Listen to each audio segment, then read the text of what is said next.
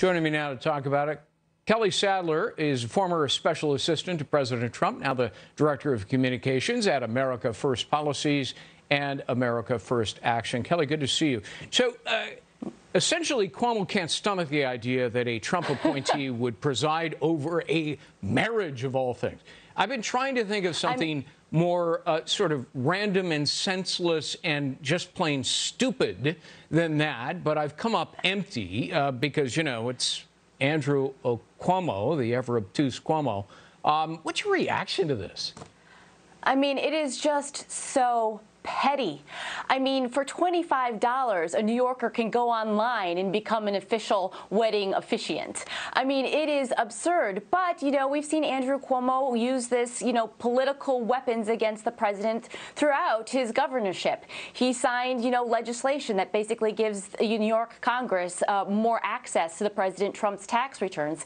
He basically signed legislation that said, you know, anyone that's pardoned by the president can face conviction and persecution in the state of New York. He's been petty since the get-go on this. Remember when the president left New York to make his official home in Florida? You know, Andrew Cuomo said good riddance. I mean, this is just politics at its absolute worst. And Trump has obviously had an enormous impact in shaping the judiciary. And yes, I mentioned the Vox analysis. It's a left-leaning website, but to their credit, they did a fair analysis, far more impressive resumes than any past president. That must have been a rather painful admission by Vox. But it's true, isn't it?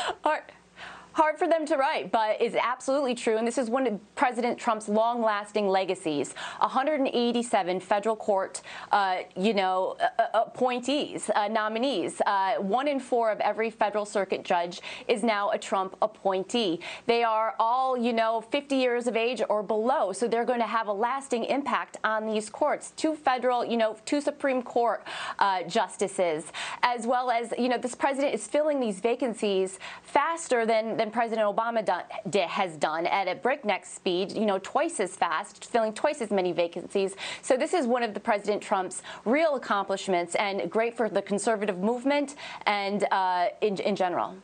If you read the New York Times, and I don't really recommend it unless you're looking for a good laugh, but they now say that there is a media bias against Liz Warren and Bernie Sanders. They call it a centrist bias, which I doubt exists, since in the mainstream media there's only a liberal bias.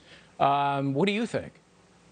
It was a bit of a bizarre article, but, I will say that Senator Sanders, in particular, has been overlooked by the media. He's been consistently running at the top of the polls. He has a huge, grassroots base that has been fueling his organization with money. He's one of the top fundraisers, and yet you can't really get any coverage from the mainstream media, who does look like they've kind of written him off as a joke. It's, the mainstream media looks like they're favoring Joe Biden and now, Mayor Pete. They're the flavors of the month, and is doing their work to promote them. But Elizabeth Warren is her own worst enemy. I don't think that has anything to do with media bias. Well, Elizabeth Warren about a week ago was slamming Mayor Pete Buttigieg for holding big donor fundraisers in a wine cave, right?